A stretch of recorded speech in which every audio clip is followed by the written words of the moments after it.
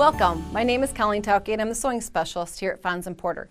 In this Quilting Quickly tutorial, I'm going to show you how to put together the pieces and blocks for the quilt called A Visit to the Farm. If you'd like to purchase this pattern, please visit our website. As you can see in the quilt behind me, the center of the quilt is made with what we call a snowball block, and then we have kind of a floating white inner border and an outside edge that looks kind of like a fence, almost like you might find on the farm.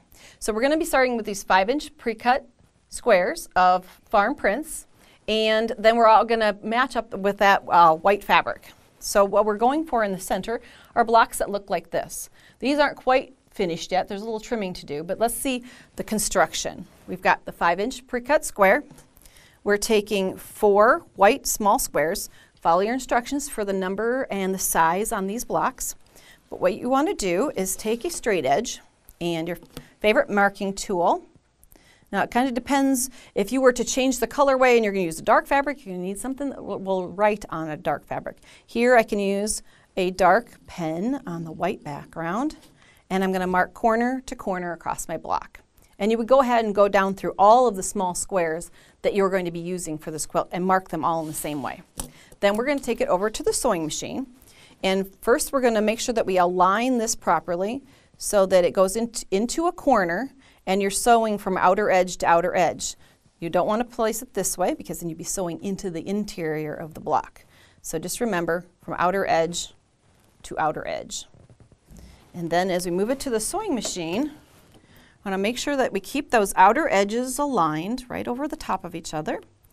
And the line that we drew is our sewing line, so we can stitch just diagonally right across the block. Okay. Once we get it stitched, we can take it to the iron and heat set that. And that means that we're going to just warm up those fibers so that they'll embed in each other and create a nice flat product. And then we're going to open it out so that it covers the piece and bring it to the outer edge. Use the weight of the iron to open up that seam all the way. And you'll repeat that process all the way around. When you have them all on, at some point you want to come back and use a scissors, or you can use your rotary cutter, but a scissors, since this is a short distance across, we're going to trim away the excess fabric underneath.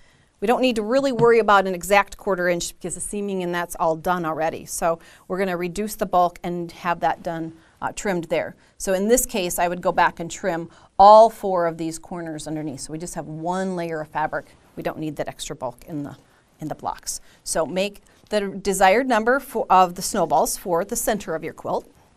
The next thing we need to do is, once you've assembled that, you're going to be making those pieces that go in that inner border. And the outside corners are made with triangle squares like this. And those are then also cut from the 5-inch pre-cut. The nice part about using a pre-packaged set like this is all the colors. You get a little bit from each of the fabrics in the collection. So you don't have to go purchasing a whole bunch of yardage. You're going to be cutting a 3 7/8 inch square from your 5-inch square, so everything matches. And then you're going to be cutting that square in half. So I've got one I can lay out here so you can see that this was a square. It's cut in half. You're actually cutting down to triangles. Because you only need 4, we're having you actually cut pieces like this and then matching up each of these with a white square, same size, and seaming them together. Not too often do we actually have you cutting triangles and then putting them together, but it's a good way to learn that skill, not to stretch those pieces, to lay them under the machine, put a 1/4 inch seam right here, and then when you open, press towards the darker fabric. So that's a very traditional method, but like I said, since we're only making 4 of them, I think you pretty much can handle that. Good practice of working with bias edges. Then the last thing you need for that outer border are pieces that look like this.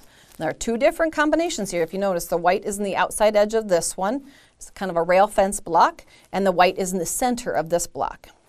The instructions will tell you how many of your leftover pieces you need to cut into 1.5 by 3.5. So you're going to take some bars off of it, and you're going to then have a stack of various prints in the small bar, and you also need the white, and then you make the desired number. It'll tell you how many of each style to make. So you go ahead and just join those pieces together with a simple 1/4-inch seam, making sure that you stop to press as you put one on one side. Go and press the seam towards usually towards the darker, so towards the print, and then add the third bar, and you have pieces that look like this.